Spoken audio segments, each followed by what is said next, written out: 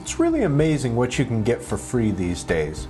There are a lot of people out there producing some really excellent quality, useful software that's completely free. One of these outstanding freeware authors is Patrick Chevalier. I hope I'm not murdering his name too bad, but he's the author of Sky Charts, a planetarium program similar to the Sky or SkyMap Pro. Sky Charts has quite a few bells and whistles, and it does the basics of sky display very well. And best of all, it's free. Are you starting to sense a theme with me here? The main thing that a planetarium program does is display celestial objects, positions, and some information about the objects in question.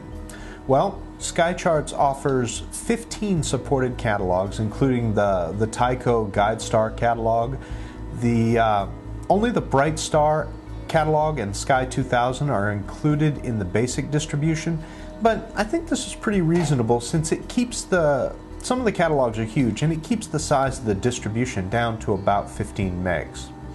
But even with the two included catalogs, you can view over 300,000 stars down to Mag 9. In common with other planetarium programs, you can zoom around the display, various views of the sky from different directions using either the keyboard or the dockable toolbars. The stars are nicely colored, and the Sky Chart does exactly what you'd expect if you've used any similar type of a planetarium program. It isn't as nice graphically as some of the other planetarium programs, but it does have a nice, simple, clean feel to it. There's a basic telescope interface for go-to telescopes via serial interface, and you can have either the Meade LX200 style controls or a number of other telescopes are supported if you want to use the standard ASCOM interface. I've tested the LX200 interface with my LX200 GPS, and it seems to work just fine. It moves the telescope to the star you've selected, and the telescope's position is reported correctly back to the program. So far you might think that Sky Charts is a competent but basic planetarium program. Well, it works, and it works well. There are two features though that I really like. The first is the quick locate feature. This displays a map of the entire sky.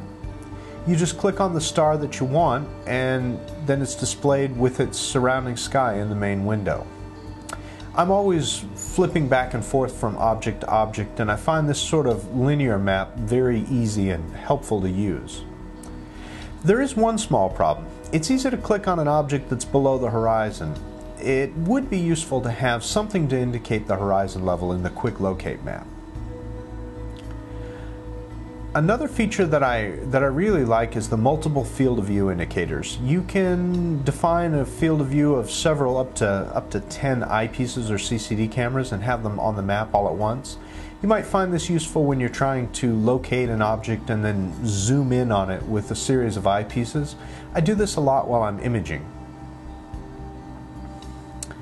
But I think my favorite feature is the ability to display real POSS or Palomar Sky survey plates, either from the Real Sky CDs or from the internet directly. Now, compared with some other planetarium programs, Sky Charts may have fewer bells and whistles, but it does do the basics and it does them very well. In a lot of ways, this is a real plus. One of the problems with some of the well-established programs, and we're not just talking astronomy programs here either, is that each new release suffers from feature creep. The authors keep adding more and more extras to encourage people to upgrade. This doesn't always lead to a better program. So, download Sky Charts and check it out. You'll find the link in the show notes. I think you'll be pretty pleased with it.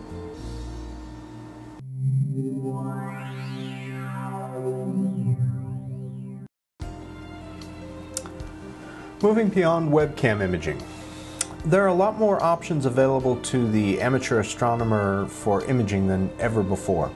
Film, although I believe it's on its way out, is not quite yet dead yet either.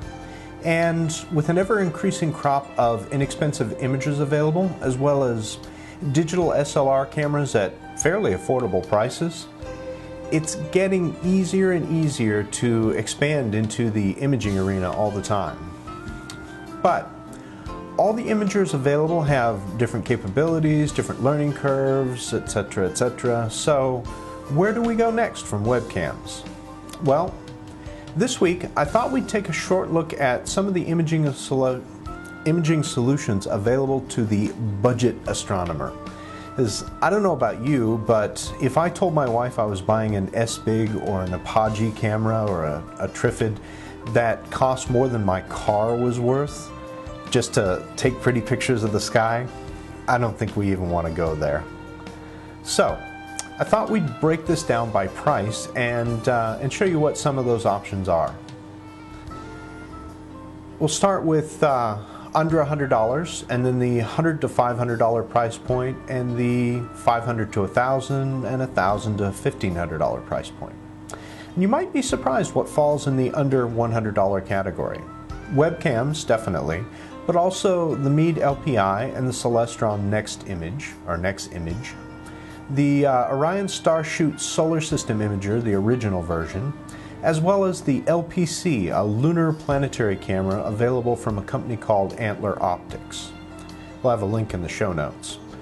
All of these cameras are suitable for lunar and planetary work, and in some cases brighter DSOs, if you don't mind a little bit of work teasing the DSOs out of your images. These cameras can work well on some bright globulars. They're also great for double stars and for solar imaging. Thinking outside the box just a little bit and digging around on Astromart eBay, you might come up with a Super Circuits or a similar CCD video camera that can also be adapted for lunar and planetary work. Now, moving up to the $100 to $500 range, we have a lot more options, especially if we add in used equipment and the odd eBay find. But let's start with the standard retail offerings.